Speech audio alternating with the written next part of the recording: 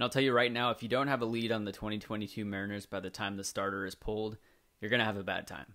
You're going to have a bad time. Welcome to Couch GM. Today we're going to be talking about the Mariners 2022 bullpen, arm barn, whatever you want to call it, and why I think they're going to be a top 5 bullpen moving into next year.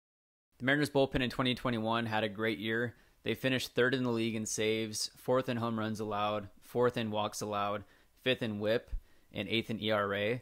Now this does count Kendall Graveman's insane .82 ERA, his .697 whip, and his 10 saves over 33 innings. But then on the flip side, it also does count Rafael Montero's awful 2021 with a 7.27 ERA over 43 innings and a 1.638 whip. And speaking of Kendall Graveman, here's a live look at that trade Dipoto made at the deadline. It's number 8 to Toro. He drills this! Drilled and crushed, and this is gone! Everyone was thoroughly confused when this trade happened, but the clouds are parting and we're starting to see the light. Moving into 2022, it's a good thing the Mariners are going to be able to bring back a majority of the relievers they had in 2021, but then also factor in the additions that they had late in the season with both a trade and with people coming back from injuries, and I think it takes them over the top. Starting with the early relief guys, you would think that Justice Sheffield and Justin Dunn will end up in this area as they're coming back from injuries in 2021, and with the Mariners rotation continuing to gather strength, you would think that these two guys will be pushed to the bullpen unless there's injuries in the starting rotation. Matt Brash is another interesting name here in the bullpen. He was called up from the minors in the last stretch of the season in 2021, but never actually made an appearance. He was a starting pitcher throughout the minors, but can be transitioned into a single or multiple inning guy. He'd also be another guy that can make a spot start. Johan Ramirez, Anthony Misevich, and Eric Swanson round out this half of the bullpen. And now for the high leverage arms. And I'll tell you right now, if you don't have a lead on the 2022 Mariners by the time the starter is pulled, you're going to have a bad time. You're going to have a bad time. If the game's within 3 runs by the time the starting pitcher comes out, you're going to be seeing one of these guys. Casey Sadler had an incredible year in 2021 with a .67 ERA, a .719 whip, and 16 holds over 40 and a third innings. You could expect some aggression, but he should be a solid high leverage guy. Drew Steckenrider also had an incredible year, over 67 and 2/3 innings, with a 2 ERA, a 1.02 whip, 14 saves, and 7 holds. He was a part of the closer committee that the Mariners had this last year. Diego Castillo was acquired from the Rays soon after Kendall Graveman was sent to the Astros.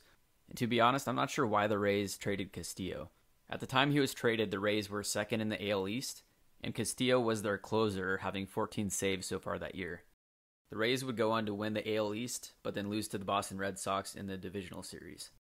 Castillo is now arbitration eligible for the next couple years and will become a free agent after the 2024 season.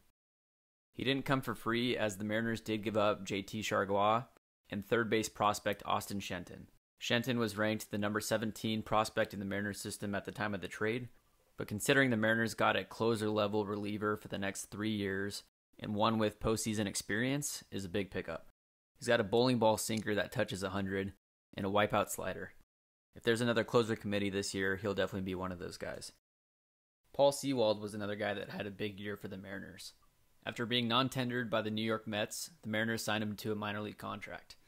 He ended up having a career year in 2021, over 64 and 2/3 innings, pitching a 3.06 ERA, had a 1.02 whip, 11 saves, on top of 16 holds. He's under contract until after the 2024 season as well, and will hope to repeat what he did in 2021. And now on to the flamethrowing right-hander, Andres Munoz. He was originally signed by the San Diego Padres as an international free agent in July of 2015 at the age of 16. He would make his MLB debut with the Padres in 2019, after which he would have to forego the entire 2020 season due to getting Tommy John surgery. In August of 2020, Andres Munoz was a part of a 7-player deal between the San Diego Padres and the Seattle Mariners. He would remain on the injured list for most of the 2021 season before coming back to make one appearance at the end of the year. Munoz has hit 104 on the radar gun in the past and routinely sits at 100 plus. Add in that sweeping slider, and you're looking at a guy that can lock down that closer position for years to come. Going into his age 23 season, The Mariners are so confident in his potential that they locked him down to a 4-year contract extension, including an additional 3 club options, locking him down through 2028. The real question will be if he can command his pitches and manage the walks. The last guy sitting in the Mariners bullpen is none other than Ken Giles. Giles missed most of 2020 and all of 2021 recovering from Tommy John surgery, but has been one of the best closers in baseball when he's healthy. Over the 7 years he's pitched so far, he's averaged a 2.74 ERA, a 1.17 WHIP, and a 12.3 K per 9.